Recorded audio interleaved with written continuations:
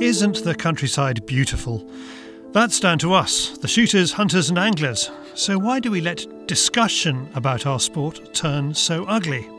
Some of the comments that I was seeing can only be described as disgusting. They didn't know what happened. They never knew the full story. 2 weeks ago, at the end of October 2020, a member of a Facebook deer stalking group posted this video of a stag shot in water. Fraser MacDonald was the man who took the shot. Fraser regrets the film and, to an extent, the shot. He is particularly hurt by the reaction of fellow deer stalkers. You know, when you see certain hunting videos, you know, there's only certain people understand what's going on in them. When people start throwing it about and making accusations, and they say, "Oh, look at this, look what's happened here," without knowing the full story, you know, if this video is going to give the sport such a bad name, why are you sharing it? So you didn't do any of the sharing yourself? Oh, no, not at all. Fraser was out stalking with West Highland Hunting at the beginning of October, and Neil Rowntree, who runs West Highland, was present when Fraser took the shot. A friend of Fraser's took the film on his phone, sent it to another friend on WhatsApp, and from there it found its way to a member of that Facebook deer stalking group, Andy Richardson. Well, the first thing I thought was, what an absolute shambles of a shot, and who the hell's done it? Because at that moment in time, I certainly didn't know who'd done it, and a couple of the other people who sent me the film didn't know who'd done it. So we put it up on social media, and then names started flying from all over the place, and you know, that's how it ended up. At first, Fraser reacted to the post with this comment, which explains the shot he took. Taking the criticism of the video point by point, the shot on the film was a follow-up shot to an unsuccessful shot not filmed. The animals were not driven into the water, there was a good backstop for the shot, and the animal took 60 seconds to die, well within the 5 minutes in Scottish Natural Heritage guidelines. Fraser's comment seemed to have no effect. The comment I put on basically explained to people what had happened.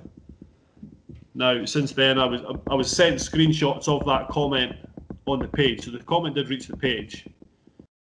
Now, obviously, with the torrent of abuse that was apparent, I then deleted my Facebook page shortly after putting that comment on. So I don't know if, obviously, with me deleting my page completely, the comment was then removed as well. But I know for a fact that comment had reached the page, that the abuse had kind of all started from.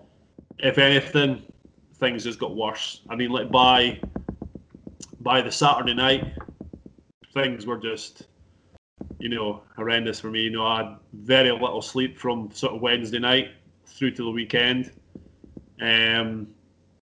Sunday, hadn't really heard much about it at all. It wasn't until I came home, sitting on the couch on Sunday night, that people via Instagram had seen the video. People that follow me on Instagram. These people then started hurling me, abuse at me via Instagram as well. When you've got abuse coming from all sides, it's absolutely horrendous. That was it. That was the scariest thing. You know, it's, you know, this video got out, and I had absolutely zero control over it at all. Although Andy Richardson posted the film on Facebook, he says that videos like this should not be filmed nor posted, and that there is no place for personal attacks.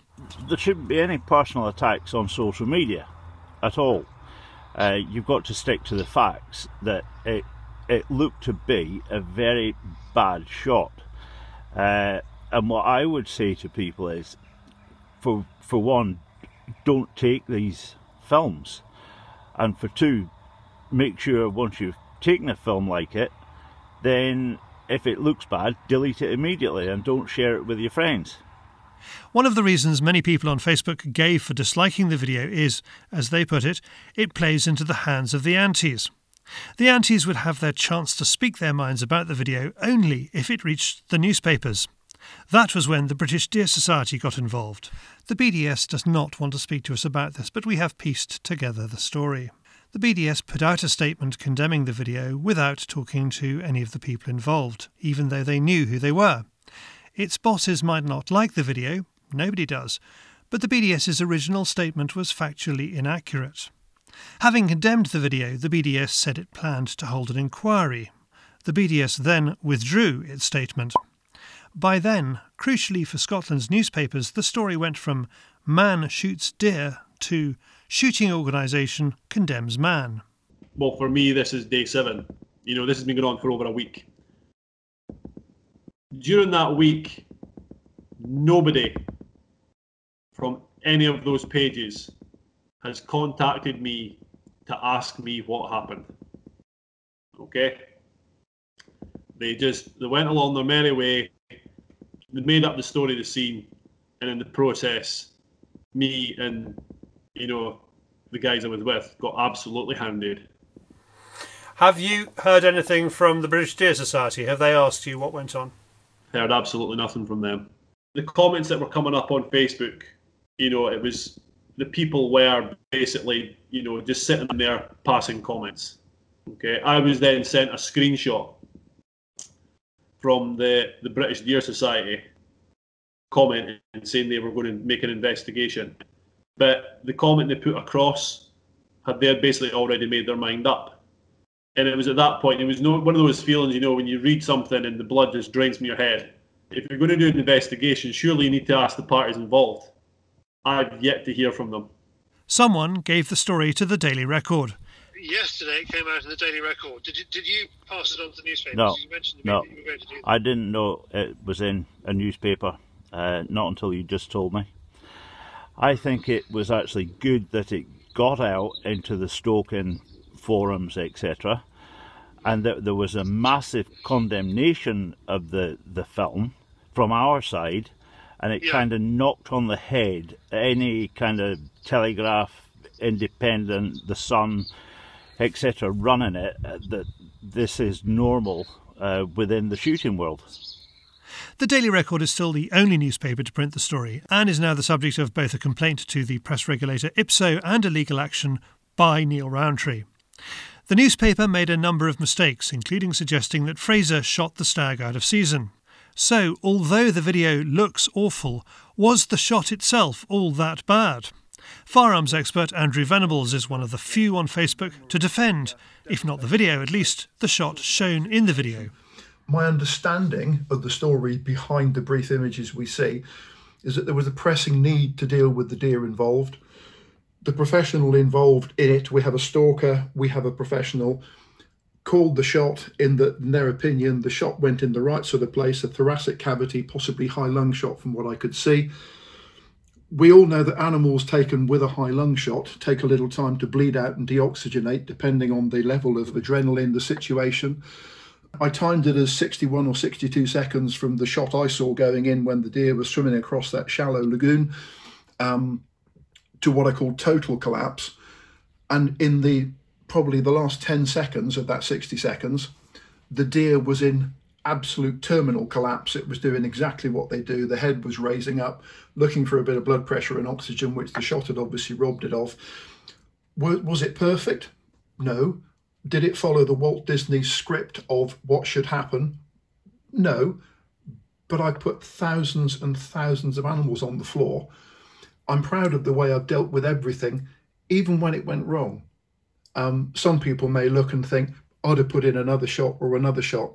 My experience of stalkers, as opposed to professional ghillies and professional deer managers, is that getting them to put in a decent first shot is important. Having them blaze away at the animal in the interim, possibly, causing more problems and distress, rather than allowing the animal to die in the time it takes to die from a chest shot. It's a subjective call. All I know is this: with the wisdom of hindsight, we'd all be perfect. And there's no hindsight in hunting. You just have what you're dealing with, the situation in front of you. You're responsible for the choices you take. An internet blog called The Ferret, which is funded by anti-hunting interests, including One Kind and Lush, picked up the Daily Record's story. It quoted both the BDS, that had previously said it would retract its statement, and Scottish nationalist and former Scottish Environment Secretary Michael Russell, MSP. It is worth noting that the Scottish Government's own fairly horrifying advice is that a deer should die within 5 minutes of a shot, and that its ongoing slaughter of Scottish deer has no upper limit for how long a deer can take to die, as long as it is dead when it reaches the Scottish Government's collection centres. Michael Russell apparently doesn't know this. And then you just said that possibility police are involved now. I heard from my local wildlife crime officer, who I'm connected with through other work that we do in Fife. It's a very good working relationship, and he certainly phoned me up on, I don't know, Monday or Tuesday to see what was going on. Yeah, okay. And that's how the police got hold of it, presumably? Yeah, possibly, yes. So where does this storm leave us? Neil continues his work fighting the antis by presenting Scottish deer management to an international audience. He is currently headlining a film festival in Canada with a film on that subject called The Cull. As well as action against the Daily Record, Neil has complained to the Scottish Parliament about Michael Russell MSP and to the Charities Commission about the behaviour of the BDS.